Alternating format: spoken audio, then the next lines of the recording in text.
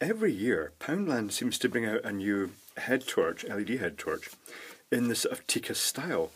And this year the theme seems to be orange amongst various of their camping products. So I've got one to check out. It's the usual one, it takes 3 AAA batteries. And some of the things I'll be looking for are the tightness of the elasticated headband, because last year's was very tight. It was obviously aimed at small children with even smaller heads, and it pretty much caused what's the word for it? Blood restriction in your skull. It was too small.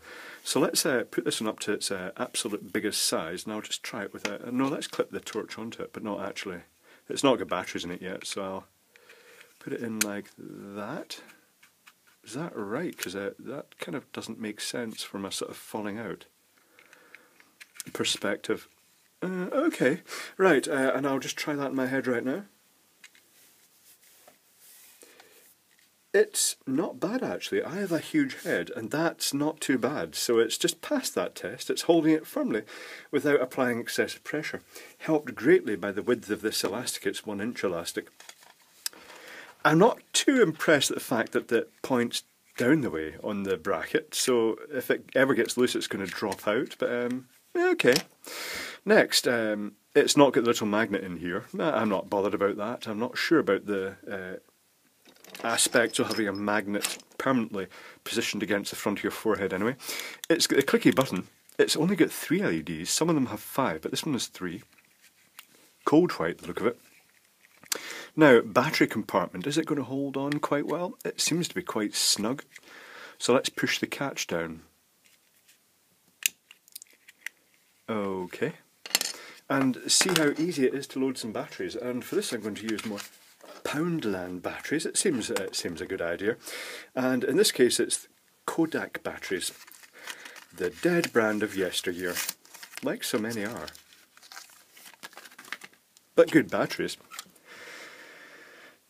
So let's stick these in. It's quite clearly marked, the polarity.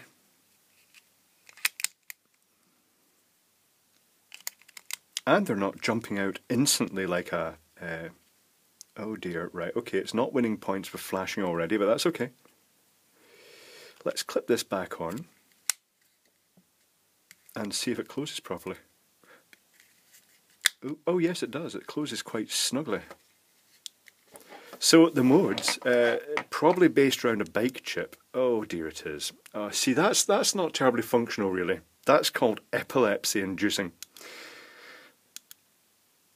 So it's 3 modes, the flickery backwards and forwards, flashing and static. Okay. Now, let's test for beam angle and usability. So I'm just going to stick this on right now. And then we shall open the torch. I mean, it wouldn't be the same if we didn't open it. So I'm just going to turn the lights off, and I'm going to grab this. Oh, that's super annoying. Oh, and it's just fallen off the holder. Yeah, that the fact it just drops off when you try pushing the button isn't too clever, but that's okay. I have to say the beam angle is just a tiny bit high-ish, but it's not bad. Yeah, it's not bad at all. It's clear enough to... It's putting out a good useful amount of light. I wonder what current it's driving the LEDs at. Let's see if we can find out. It's kind of difficult to stick a meter in series with the LEDs. With the batteries, you can't really do that because there's such a low voltage drop across the circuitry to the LEDs that it won't give an accurate indication. But let's pop this open and take a wee look inside and see if there's anything we can measure across. So we'll pop the cover off. So far, it's winning. Now with these, it usually involves just brute violence under here. There we go. See, I'm an expert taking these to bits. It took me ages to get my first ever I was going to say Petzl Tikka, Petzl Tikka, but Petzl Tikka actually sounds quite good. Okay, nice simple circuit board. It really is just one of those bike chips. Can I even push the LEDs out? They are friction fit, very tight friction fit.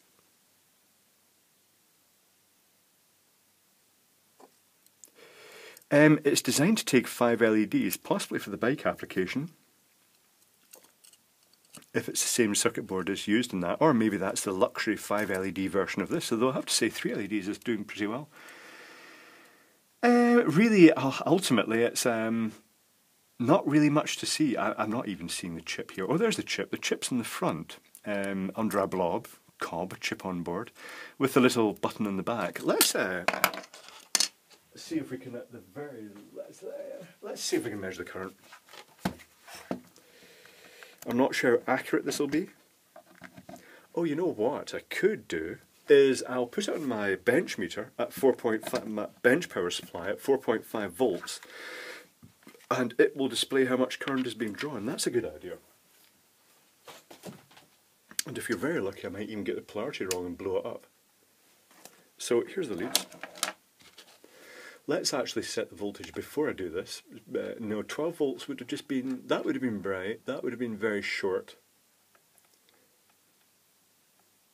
And since, let's see how accurate this is, I'll just grab a meter. Let's grab the flip for this. And I'll just check the voltage out of this. 4.5 on the button. Yeah, it's displaying 4.57 on the power supply. It's not accurate. It came from Maplin, so not really much a surprise then. So, well, let's see if that is positive. Just because it's red doesn't mean it's positive when you're talking about China. So I'm going to put that there. I'm going to put that there. Push the button. That nothing happens. Okay, what's going on? Oh, actually red is negative. I was looking for the wee spring there. I have just connected up the wrong polarity, so it may be dead now. Oh dear, that wasn't a good result. Yeah, I've just killed it. Right, well, that was interesting. Not really the end of the video that I was expecting. It's currently drawing 17 milliamps while doing absolutely nothing.